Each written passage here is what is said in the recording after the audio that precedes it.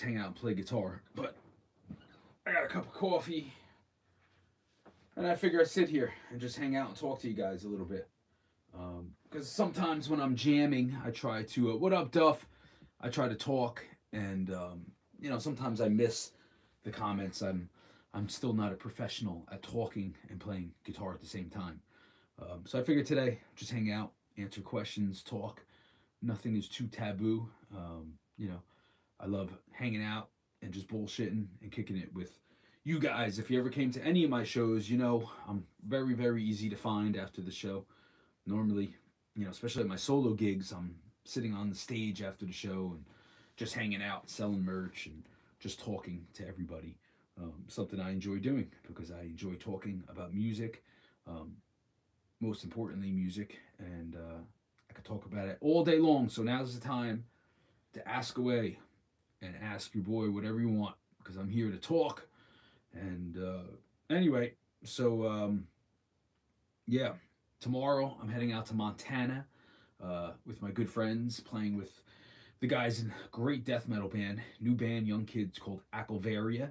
And me and my production team are doing a video for Acklevaria while we're there, and also playing um, with Hail the Horns, my good friends in Hail the Horns, the band I'm in, with Opus and Tony from Static X. So, yeah, it's going to be a great time. It's always a really good time in Montana. Always a really good time. Whoever wrote me in Russian, I'm sorry. I don't speak Russian, so you have to type in English, my friend. Comrade. Type in English and then we can talk. So, yeah. So get ready for that. And then I've been announcing I got a whole bunch of solo gigs coming up in February. Basically, all my weekends should be booked up for February. I'm playing down in South Carolina. I'm playing in Wisconsin, and then I believe in Mississippi too. Yes, Mississippi. The Strat. Good question. Someone just asked me about that, Duff. No, the Stratocaster is still down. I have to get it fixed. There's something up with those pickups. Um, it pisses me off because I just bought that damn thing, and the pickups, I brought them in to get fixed, and they're still not fixed. And I really do love that guitar, and I got it for a really good price. So I got to find somebody who can fix it for me. I used to have a couple different um, guitar builder friends that would help me with that stuff, but I've lost touch with a lot of these guys over the years, and I got to find someone who'll do it. So yes, I will get it fixed because I do love Fender Strats. Now that I got my beautiful Gibson SG right next to me that I've been playing, that'd be great to perform with a Strat and an SG. What do you think about Lines at the Gate? In my contact with Machado and the new El Nino stuff? New El Nino rips, guys. I'm doing a lot of solos. It's exciting for me because I always wanted to do shred solos in El Nino back in the day, and I never, nobody really wanted it back in those days because it was the whole new metal era. But now it's cool again to do solos, thank God. And they wanted me to shred out on the record, and we're getting ready to release the new single and video that I was part of. Well, I was part of the whole record, and I did a lot of solos on this record, so I'm excited about it, man. And the new singer is incredible. So thank you, Mike. This is my buddy's band, Thy Enemy. Everybody go check them out. They're incredible. We just did a new video also for Thy Enemy. I think I'm getting text messages. You may not hear me. Can you hear me? I hate when people do this. Text me when I'm online. Please do not text my phone when you see I'm on YouTube, people. Please don't do that. Anyways, so am I in contact with Machado? What do I think of Line? No, I have no contact with him. I haven't talked to him since a very long time. Um, and Lines at the Gate. I think I heard one song. Sounded cool. I mean, I don't know. It was all right. To me, you know, I wasn't. It's nothing. I don't think it's as special as the new El Nino, but it sounds cool. Sounds like they're probably going to do some cool things, and good for them, man. I'm happy for them. How do you get injured? What playing instrument? Ask that again. I'm sorry, I didn't see that question. Look, guys. Here's the thing: when bands break up or split up, you get more music. So listen, man. Lines at the Gate, they're called, right?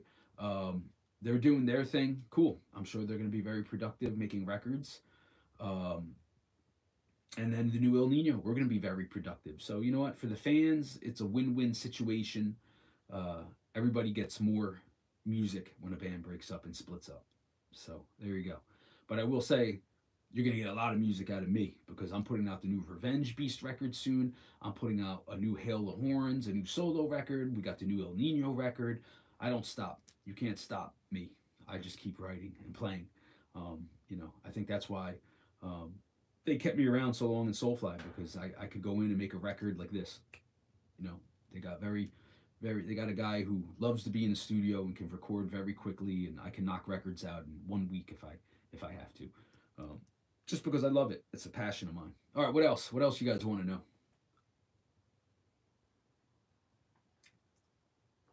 Anything? Well, it's like when Sepultura split up, Sepultura started making records, Soulfly started making records. Guess what? That's 2 records a year. So the fans, it's a win-win thing. Let's be adults here. How did you get inspired to play guitar? It's funny. Led Zeppelin got me into playing guitar when I first heard it when I was a young kid. I had an older cousin, older brother that turned me on to Led Zeppelin. That was my first introduction to like heavy metal and rock and roll and stuff. So Jimmy Page was the guy. And then also, if you also there's that movie Back to the Future with Michael J. Fox, the guitar shred scene at the end of the movie. I remember seeing that movie when I was like 6 or 7 years old back in '84, I think it was. And I was like, I want to do that. I want to be that guy. I mean, listen, man, that was the '80s, and there was nothing cooler than wanting to be a shredder, Eddie Van Halen style guitar player. That was the cool thing when I was a young kid coming up. Everybody in my neighborhood here in New Jersey played guitar or wanted to play guitar. Everybody was a metalhead. That was the thing. But nowadays it's different. But whatever, it is what it is, right? This tapestry, I don't remember where I got this, man. I think I got it at some sort of like flea market, or it was a carnival I went to last summer. I love tapestry. I love decorating with tapestries. I just think they look cool. And honestly, I'm like a hippie at heart. I love hippie music. Any of the wild audio guitars yet? Good question, Hunter. Hey, Hunter, what's up, man? I'll see you tomorrow. Um, yes, I think I played one. I've seen them a lot. I played one of them. They were cool. They play great. They sound great. Um, but hey, what's up, comrade in Russia? But they're a little weird looking to me. I'm not too crazy. I wish they kind of stuck a little bit more to the Gibson style. Um, not so different. They look a little. I don't know, not really my style that I would play look wise. But they sound great. I mean, you're definitely gonna get your money's worth. I mean, I love Zach Wild. He's one of my favorite guitar players. I just kind of wish that his models were a little bit closer um, to the Gibson shapes. So cool. What else, guys? Yeah, my phone's blowing up here, so I don't know. I don't know if you can hear me. I gotta find this setting where I can get people to not text me. People are annoying. Off the topic, but just saw the Beneath the Rise concert. You played flawless and did a great job. Thank you, Johnny Foreigner. That means a lot to me. That means a lot to me because I worked very, very hard um, to get prepared for that tour. That was not easy to learn all those old school Sepultura songs. A lot of them I knew, but I really wanted to show a lot of respect to Andreas. I did not want his guitar solos or his riffing um, to be different than what it was on the record. People paid good money, to see Beneath and Arise. Speaking for myself, I wanted to play just like the record. I wanted to put on a great performance and pay homage to Andreas. That was really what excited me, was that, Andreas has always been one of my favorite lead guitar players, and I really wanted to show him, I really wanted to pay homage to show my respect to what a great guitar player Andreas is. So when it was time to like learn all those solos, I learned them by ear. It took me about 2 or 3 weeks to really try to learn those solos as close as I could get them, because there's really not a lot of tab out there. And I did it, I think, and I was very excited. Honestly, that was one of my favorite tours I ever did, because that's my favorite era of Sepultura. Um, so thank you, Johnny. I'm glad you can hear me clearly. So anyway, so yeah, that was really, really an important tour for me because that's my favorite era of Sepultura was Beneath the Remains and Arise, specifically because I think that's Andreas at his best in the early Sepultura years. Although I do think he's gotten better. That new Sepultura record I think is amazing. I think it's just as good as anything they put out back in the day, and I think it showcases how great Andreas has gotten better. He keeps getting better, you know. Have I talked to Andreas after leaving Soulfly? No. We are friends. I have run into him from time to time. He's always been very cool with me every time I've talked to Andreas. And obviously I've always been very excited to talk to him also. We do have mutual friends in Brazil, and you know we've been talking. You know I know I've relayed messages to our mutual friends, and I hope maybe one day I could do something with Andres because again he's one of my favorite parts of what was Sepultura and was a very big influence on me. Andres was just as important to me as Dimebag. Or Kirk Hammett, you know, any of the thrash metal shredders. He was very important to me, and I was very influenced by him. So, well, thank you, Johnny Farner. That's what a lot of people were saying that whole tour. So yeah, people looked exhausted on stage. You know, listen, you got to show up prepared, man. These tickets are not free. I always say that. And we were going to some countries, you know, that people don't make a lot of money, like in Russia. I'm assuming in certain cities down in South America. You got to come. You got to come out and give 100%. And a lot of people were saying what you just said. You know that some people looked exhausted on stage. I know I wasn't, man. I came out guns blazing, man. I was super excited to be there, and I worked very hard, dude. I put about a month of rehearsal every day to prepare for that tour. Yo, listen, man. You know, put your money on me, guys. I come to show up and give 100%. You come to my gigs, you're gonna get a performance that is 100%. I promise you that. Promise you. All right, what's next? Next question. I will say, you know, I'm there's something I'm trying to keep away from a lot of those topics, honestly, because at Blabbermouth, I know you're out there, you're watching my videos, and you're trying to like grab little sentences, change my words, and kind of like put it on your page and make me kind of look like I'm not grateful or something. Listen, I'm very grateful for my time in the band. Very, very grateful. And whenever I play those songs live, I'm paying homage to my, you know, respects to my era in the band. Um, you know, so I'm really always just trying to do that. So you know, but there was no way I could have carried on, no way, especially after obviously the pandemic. So anyway, what's next? What's the next question, guys? Next question, shoot away. I got about 10 more minutes here, and then I got to split, and I may come back on later on tonight to jam on my beautiful Gibson SG that I'm so stoked to play. Anything else? Cool. Good talk.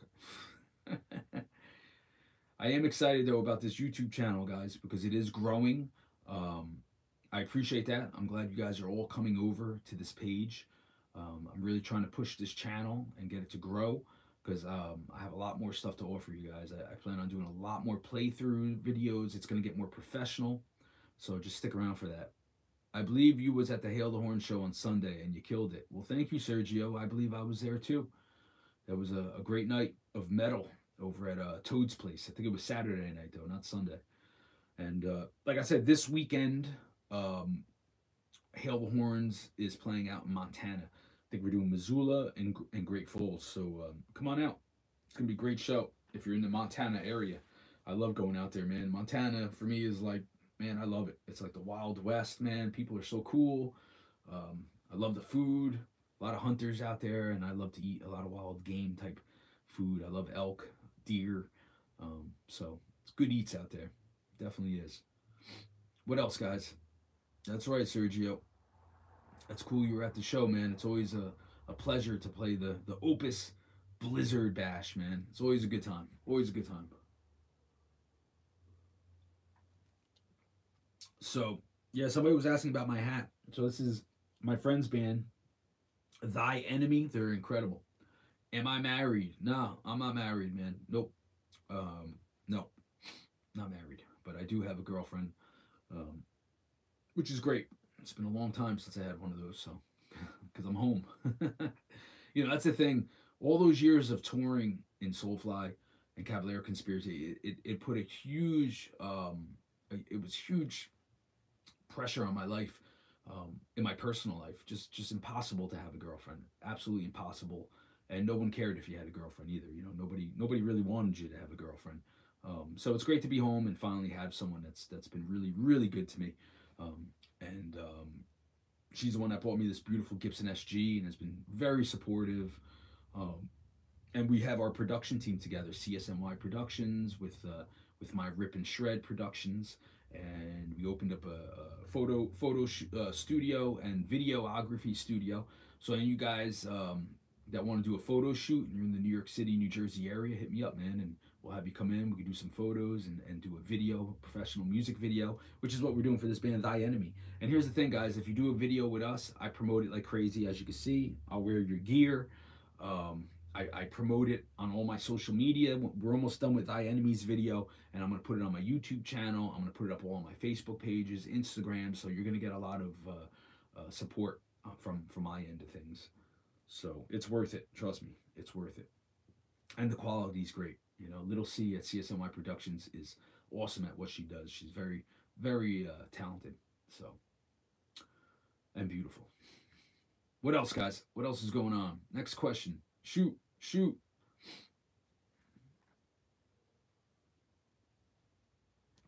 All right, well, I got a lot to talk about, whether you're asking questions or not. Did you get to sell the guitar? No, the one you're talking about that I had at the show the other night, that's still for sale. So if you're interested, hit me up, private message me. That's cool. Stay single. Trust me. You know what, man? Yes, I agree with you. Stay single is 100% right. But I got someone who's very, very cool, and so far so good. And she's very great. I was just listening to the new Knock Loose. Yeah, I heard some of their stuff. They're kind of cool, you know. And hey, speak of the devil. Um, no, don't stay single. No, you got to get a girlfriend right away. Right away. Run out. Will you do a solo tour in Europe? Hey, you know what, Mr. Gingerbeard? I would love to do a tour in Europe. Hopefully soon, you know, when things get better. I think it's too much of a risk right now with the cancellations. I know Europe is super, super strict with things. So when things open up, I would love to do it. I know El Nino has scheduled some festivals here and there this summer. We'll see. I hope it all works out and they happen, because it'll be my return to Europe with El Nino, and those will be some very, very big shows, you know. Yo, que paso, amigo? In Minas Gerais, Brazil. Porra. Legal. Minas Gerais. Viva Brazil. So, yeah, so I wanted to talk about Revenge Beast. That's my new death metal project. I got a great video up here that CSMY did, and did a couple of videos actually with CSMY. It's great stuff, dude. This new project I got called Revenge Beast is the heaviest stuff I've ever done in my life. It's just straight up brutal death metal, but the solos are very melodic, you know, like Death, Obituary, Suffocation, all the death metal that I'm into, like the early 90s death metal sound. And we've been getting great reviews, man. You know, we're just coming out super heavy. And I will say, you know, for all you guys that liked what I brought to Soulfly and Cavalier Conspiracy, it's all in Revenge Beast now, guys. You're going to hear that same exact style that I brought to the table. Is a bit scattered. Revenge Beast would deserve full attention. Yes, Johnny, I do think I might have bitten off more than I can chew right now.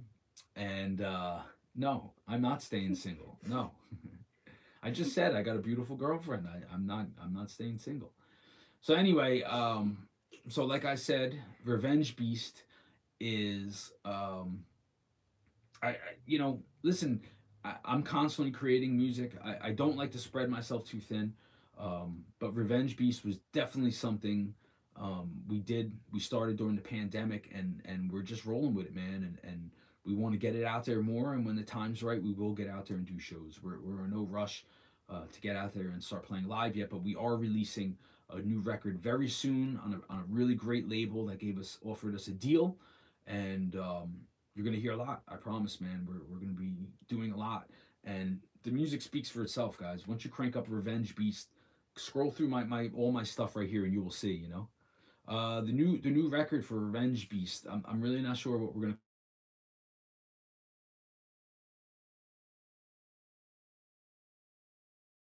You will know soon. Okay, we will put out the name soon. So who else is in the band? It's a bunch of friends of mine from Baltimore that were just in local bands around Baltimore. I produced their band called Purgatory Earth about 3 years ago, and basically during the pandemic, we said, "Hey man, let's start a band up." So we did it. You know, these were guys that reached out to me, asked me how I was doing, and were very supportive as friends.